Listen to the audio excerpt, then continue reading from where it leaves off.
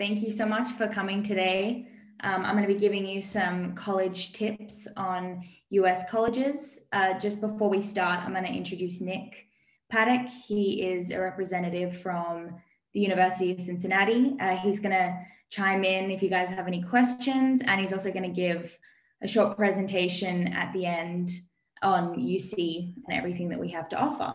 So let's get started. So I'll just introduce myself quickly. My name is Zylstra. I'm originally from Sydney, Australia, and I'm currently there right now. I am a rising junior, so I'm going into my third year at the University of Cincinnati. I'm majoring in musical theatre with a minor in business administration. So I'm in their College Conservatory of Music, and also I'm minoring in the Lidner College of Business. So I love UC. I can only speak highly of the American college experience. So I'm excited to tell you all about it today. So we have 4 topics we're going to talk about. We're going to start with housing, and then we're going to talk about on-campus jobs, some scholarships, and then we're going to talk about experience-based learning. And I'll open it up to some questions. If anything comes up at the end, we can chat about it. So let's go with housing. So all universities in the US will offer on-campus housing. So you can either have on-campus or off-campus. Typically, most universities require you to live on campus for your first year. It's a great way to meet people and just immerse yourself in that college when you first get there. You're literally living on campus. So that's great. And then you can move off campus in your second year and for the rest of your time there. So I lived on campus my freshman year, and then I moved off campus for my sophomore year, and I'm going to live off campus for the last 2 years. So in terms of on-campus housing options, there are 3 types of rooms you'll see I have listed there. You'll start with a traditional style. So your traditional style will typically be 1 room, and you'll generally share with a roommate, and it'll be 2 single beds, a wardrobe, a desk. It varies depending on your college and what they offer. I kind of think of it as that traditional, American movies, that what you see in college dorms. That's what a traditional style is. And then a suite style, also in traditional, you'll generally share communal bathrooms. In a suite style, you'll probably, you might have roommates, but you'll have less people to share bathrooms with, and you'll probably have some more amenities, more space.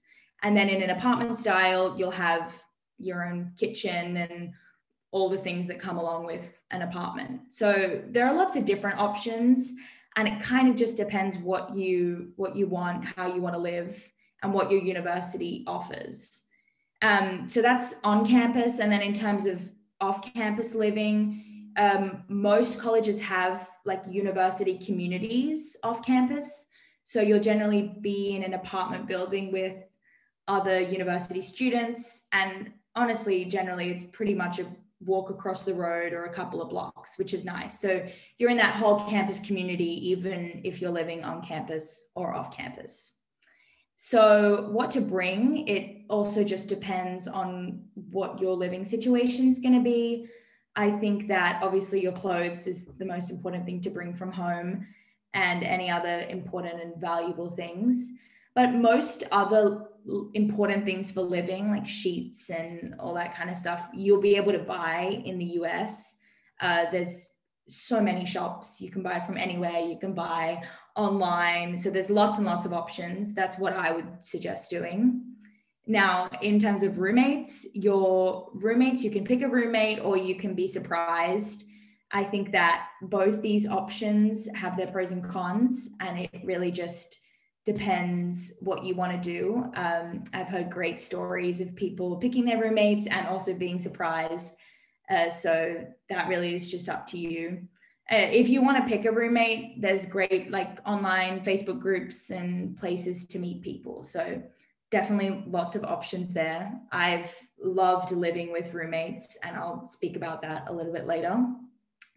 I think that there are a lot of benefits of living on campus, especially in your first year. As I said, you immerse yourself in everything, and you're also just so close to all of your classes and your lectures. So if you like to sleep late, you can just roll out of bed and go. And also you're constantly surrounded by people and hanging out with new friends. And another pro to this is that a lot of the dining halls are really close to all of the dormitories. So you can generally walk downstairs or not far and you'll be at all of the dining halls. In terms of dining options, most housing and dining are lumped together in your university costs of living and things. So you'll have, here at UC, we have 3 main dining halls. All of them are pretty much the same. They offer a wide variety of foods for all different dietary needs. And it just depends what you like to eat, and you'll have everything that you need. And what I love about UC too is we do like fun days. So there'll be different themed meals and things. So it always makes for an exciting day when there's themed meals. So yeah, housing is fairly easy, and there's lots of options depending on how you want to live your life in the US. I lived in the traditional style dorms in my freshman year. And then, as I said, I moved off campus to an apartment style, literally across the road. And I've loved both of those living situations. So I'm going to move on now to on-campus jobs.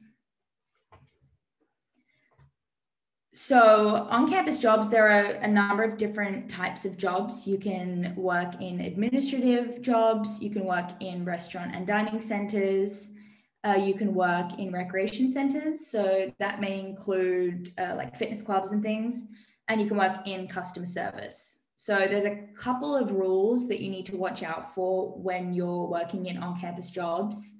So you can work up to 20 hours per week while your classes are in session, but you can work up to 40 hours while classes aren't in session. So that may be during your long summer break or during a spring break or something. So that definitely gives you the opportunity to work quite a lot. I work at UC in their international office, and I've really, really enjoyed it. I think it's been a great way to get involved in other parts of campus that maybe are separate from my degree and other things like that. So I also like working with university students and learning about the university as a whole. Your pay is typically state minimum wage. So for example, in Ohio, the minimum wage is $7.25 an hour. So I'm going to move on now to scholarships.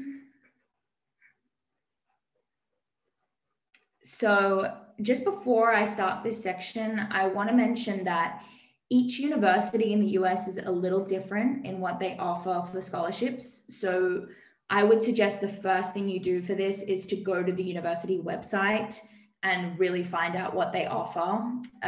But just some general topics I have listed here.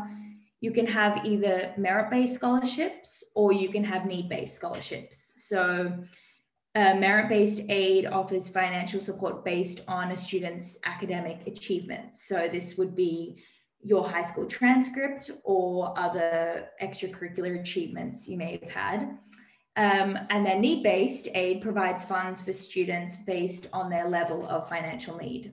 Now, this depends on whether you're a state-based school or a private college. So as I said, it's best to go to your directly to the college website when you're applying to look at what scholarships are offered at that particular university. But there's also scholarships outside of universities. So I've put a link here to internationalscholarships.com, and I would suggest having a look to see what you're eligible for. There are great opportunities for students in the US to get financial aid outside of the university.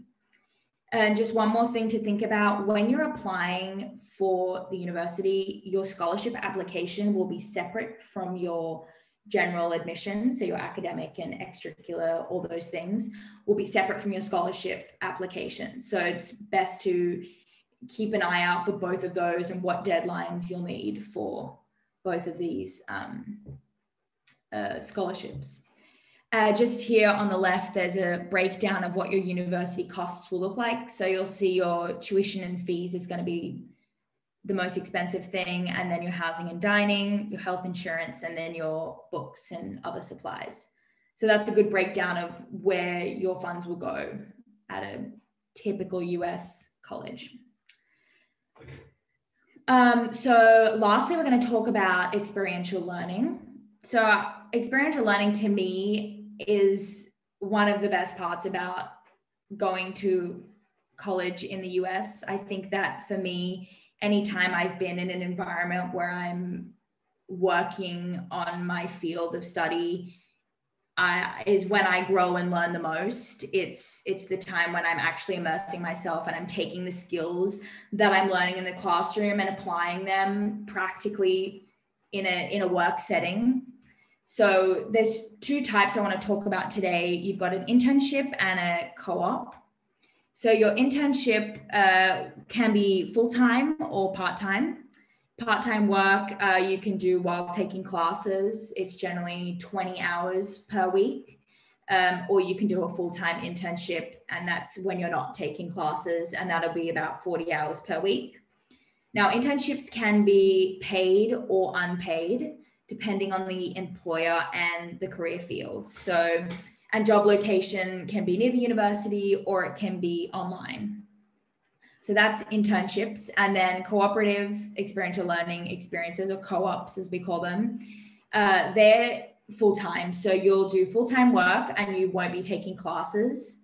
There'll be 40 hours per week, and they'll be the duration of a semester. So typically about 15 weeks.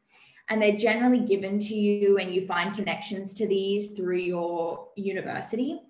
So your university generally has some pretty established agreements with companies, and they help you to interview and then get your co-op. Co-ops are paid only, and the job locations can really vary worldwide, or they can be in the US. We've got a student who works in the international office who is working out in California. So there's really some awesome opportunities for both co-ops and internships as experiential learning activities.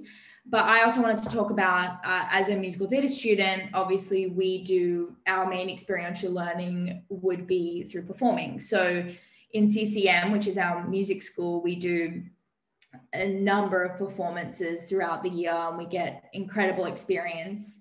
And I think for me, this is when I found I've had the most fun, and I've also learned the most in my college journey. And I've also worked in some other internship companies in my business studies. So that's been great as well. So definitely experiential learning is a huge plus when you're coming over to the US. So I would also look into that when you're applying to different universities and see what they offer and see what companies they have connections with, because that'll give you a good understanding of what opportunities and connections you can make while you're still in school. So that's pretty much all I had prepared today, those topics. I thought that they were really interesting and important to talk about. I'm going to open it up if anyone has any questions.